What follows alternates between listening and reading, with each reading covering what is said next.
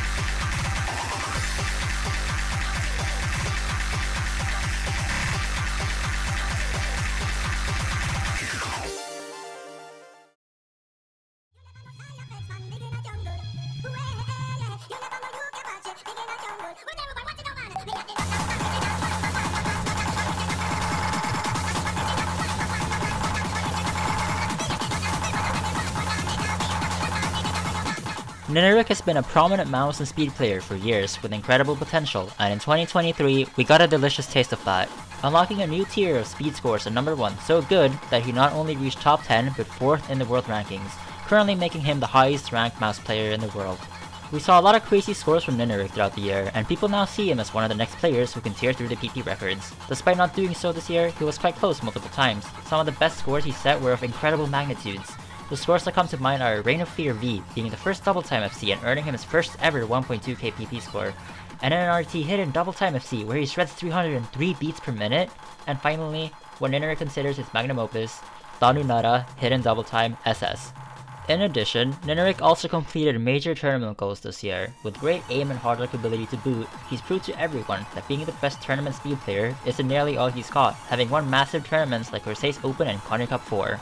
The rest of the world better be scared as this Norwegian speed demon pushes his own boundaries even further into 2024.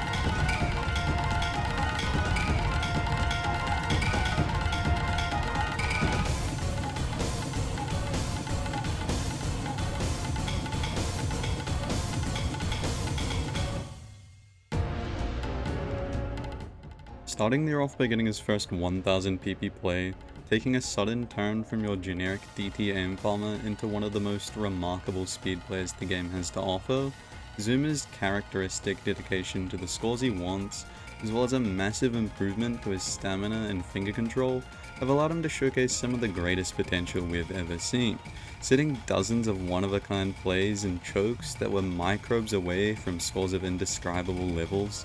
He's been able to really set himself apart from the usual mechanics players that we see topping the single player leaderboards, and with all the amazing double time scores he set this year, he even managed to claim top 10 global, being the first player from New Zealand to do so in over 10 years. Some of these mind-blowing plays he's been setting have been on crazy maps, like his score on Kagachi with a miscount miles ahead of any other player, an S rank on the Mad Pure Laughs that could have easily been worth over 1500 PP, and the first ever double time FC on Neko Mimi, awarding him with his new top play and becoming the second player after only Amrek to obtain the 10-star FC medal. Unfortunately, with a lack of motivation, Zuma hasn't been as active in the later end of 2023. However, his rise to the top this year still stands as one of the most explosive we have ever seen, and I'm excited to see whether he'll be able to pull it off again in 2024.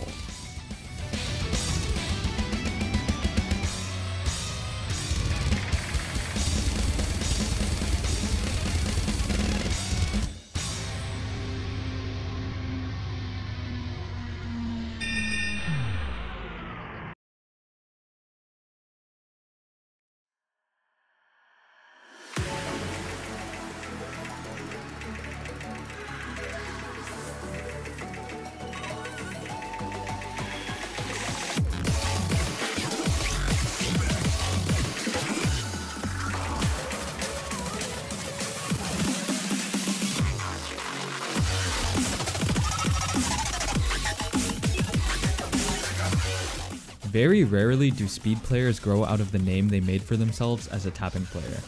Many players in the community used to see Enri and go, "Bro's a speed one trick," but that could not be further from the truth. All it takes is seeing a single good match from Enri to know that this guy is a top contender in just about every skill set in the game. Like, let's take a look at what scores came out of this Keeg Enri guy last year. Okay, we got First Death Nomad FC, Last Note Coup d'etat Hidden FC, Duplication Hard Rock S rank, and Papilio Ulysses Hidden FC. This dude's got the reading of a psychic Harvard English major and has more control over his aim than ChatGPT has control over my grades. Enri also had some crazy ass tournament performances last year, winning both Corsair's Open and K's, to complete his first row of badges while landing a spot on the top 3 podium in MREC's Grandmaster Cup and Corsair's Closed as well. Glad to see Enri carrying that Pinoy pride on his back, and I'm excited to see him continue that legacy in 2024.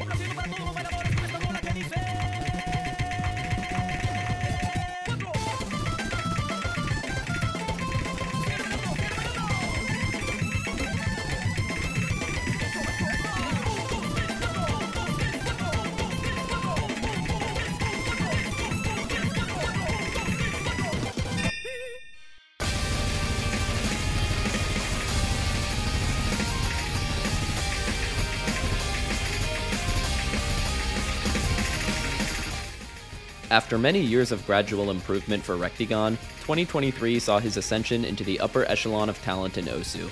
While continuing to dominate heavy metal leaderboards with incredible no-mod and hard rock scores, such as the first FC on Astral Empire, Rectigon spent tons of time this year improving on his weaker skill sets, most notably his tech and reading.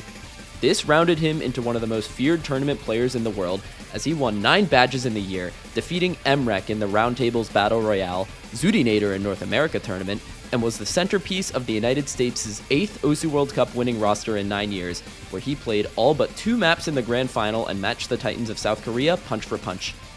Something special about many of his tournament victories was his impact on the skill sets that he worked so hard to improve. For example, an FC on the approach rate 4 pick in NAT Grand Finals, and outscoring Forum for a clutch victory on the hidden tech pick in OWC Grand Finals bracket reset, which retrospectively would be one of the key breakpoints that enabled the USA to force tiebreaker and take the victory. With one of the highest skill caps in the game, and one of the most well-rounded skill sets, one can only imagine the heights that Rectigon will reach in 2024.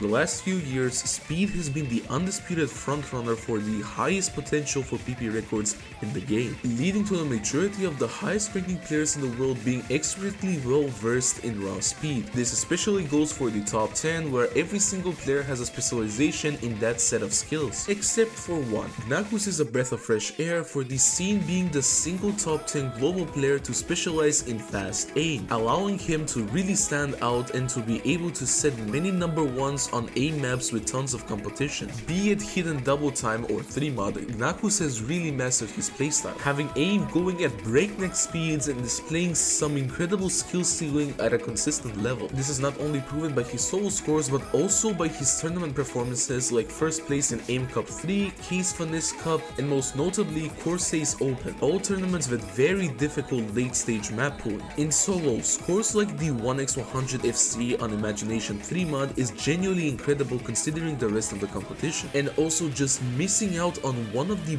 best aim scores of the year with a Chicago 3-mod choke, which would have earned him his first 1.3k. Nakus is an outstanding example of what it means to commit to your strength, and I'm sure he will keep proving that in 2024.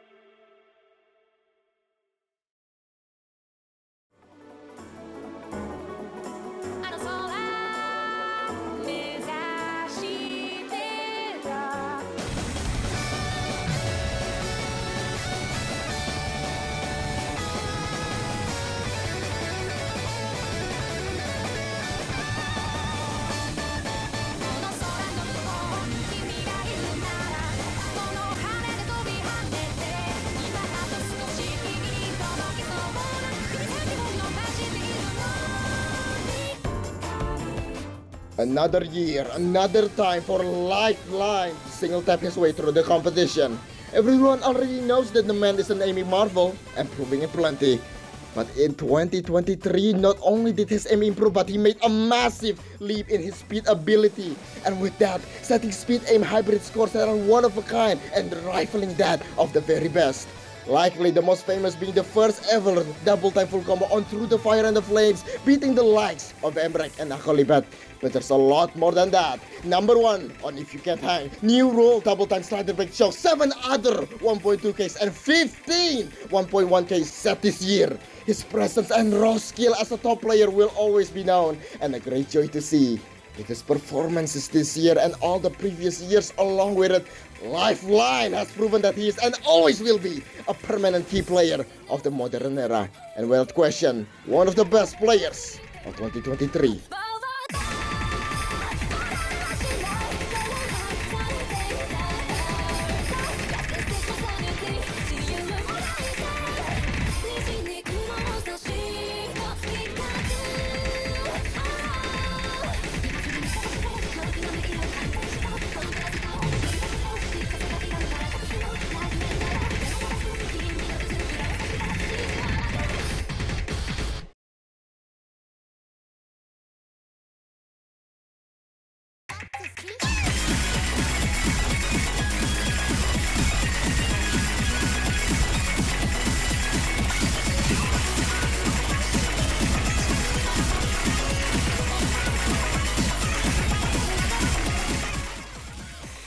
Within the discussion of Osu's greatest players, there tends to be a distinction between those who excel in solo play and those who find their greatest success in tournaments. 2023 was a year where Malashevsky showed dominance in both of these domains, earning a mind-boggling 25 tourney badges during the year, which to put in perspective is more than half of Bubbleman's entire badge collection, the player with the most badges in the game, more than half of that in just 1 year. This includes tournaments at the highest level of competition, such as winning Corsace Open, winning MGC, where he set a play on the No Mod 2 against Vaxei in Grand Finals that peaked at over 1k PP. Easily one of the greatest plays I have ever seen in a match, and to top it off, being awarded the most valuable player in OWC. The consistency and mastery of almost every skill set it takes to accomplish these feats is incredible, but it's not just his accomplishments in tournaments that make Malashevsky stand out in a year this packed with skilled players. Reaching the top 10 of the leaderboard towards the end of the year, setting several 1Ks with the crowning jewel of breaking the hidden-only PP record at 1.2k with his FC on Astral Empire. If 2023 is anything to go by, in 2024 expect to see a new player to take the title of most tourney badges earned by the name of Malashevsky.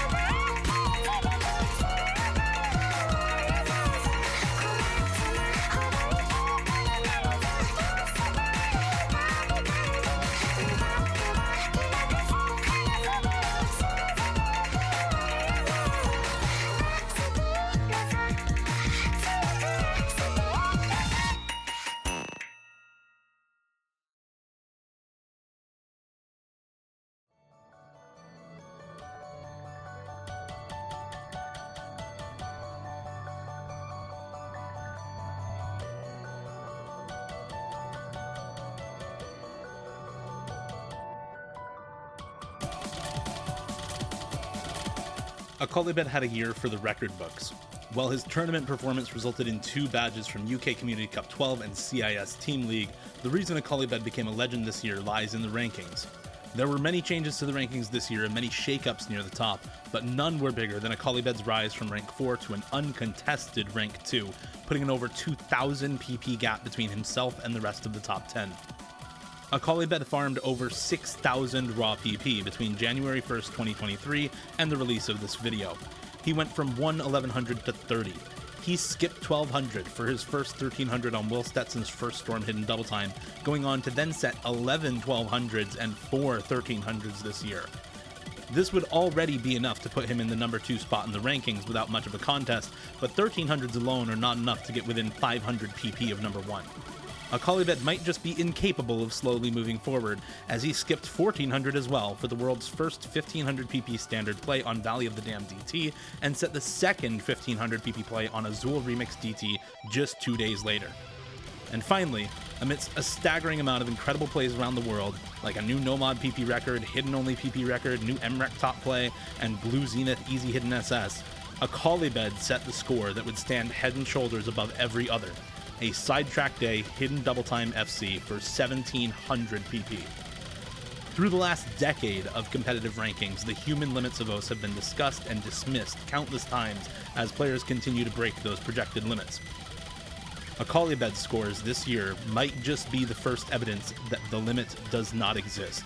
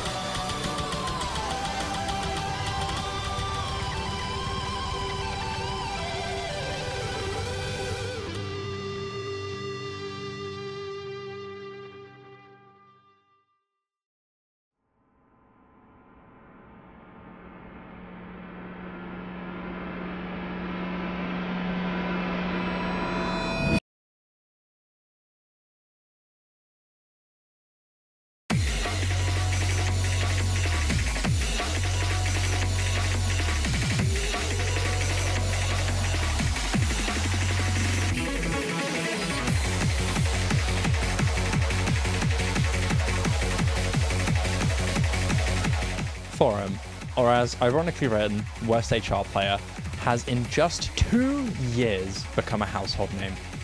2022 may have been the rise, but 2023 was the reign of a player so incredibly unique yet so revered. So much so that people are naming maps after him. It goes without saying, but this was a great year for Forum. He not only set scores that are bluntly untouchable, but set a legacy for himself in the tournament scene, doing things no single player has matched in scale. Every Forum score post was an unpredictable dopamine rush of unique control and gimmick scores nobody had seen done by anyone else. Any team tournament Forum played in yielded results, but there are some true outliers, like its infamous massacre at the Hippo Cup 7 finals, and of course, the OS World Cup, alongside South Korea, where, surprise surprise, he not only set World Cup PP records, but produced arguably the single greatest tournament score ever set in the most exciting and tense World Cup Grand Finals we've seen in several years, pushing a dynasty further than ever. At the end of the day, who the hell needs speed and stamina if you're nearly unstoppable on every other physical skill set in the game? This player is a genuine anomaly. Jack of one, master of everything else. What else is there to say? Have you ever seen Forum and Faker in the same room?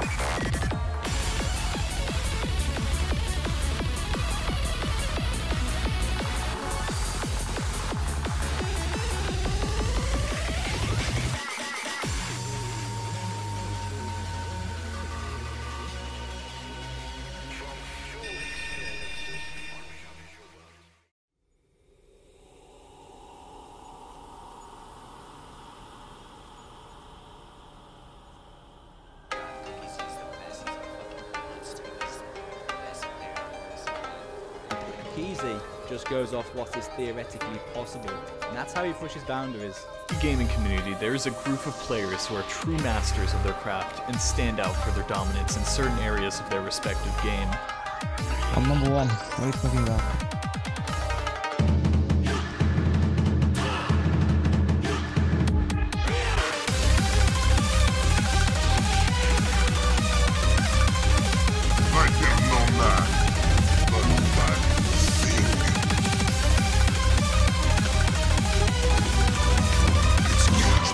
The first player in Osu history to reach 25,000. The only player to build their entire profile with nothing but 1,000 PP. The longest consecutive reign atop the Osu rankings, and soon the most time spent at number 1 in total.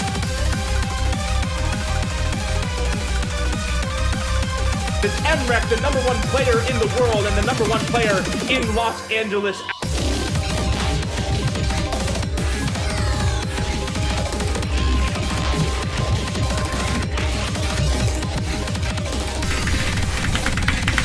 It's just Emmerich! Can he do it? Can he clutch up for his team? He's getting it done! I think the only one was Racket, but before the all the recent #1s, like all the past #1s, they're like they like get bored of the #1, so they want to give it to someone else. I think I want to differ from that, and I want to fight for my #1 spot if someone tries to take it. I don't want to be like the same of like just give it up. I think it's kind of boring.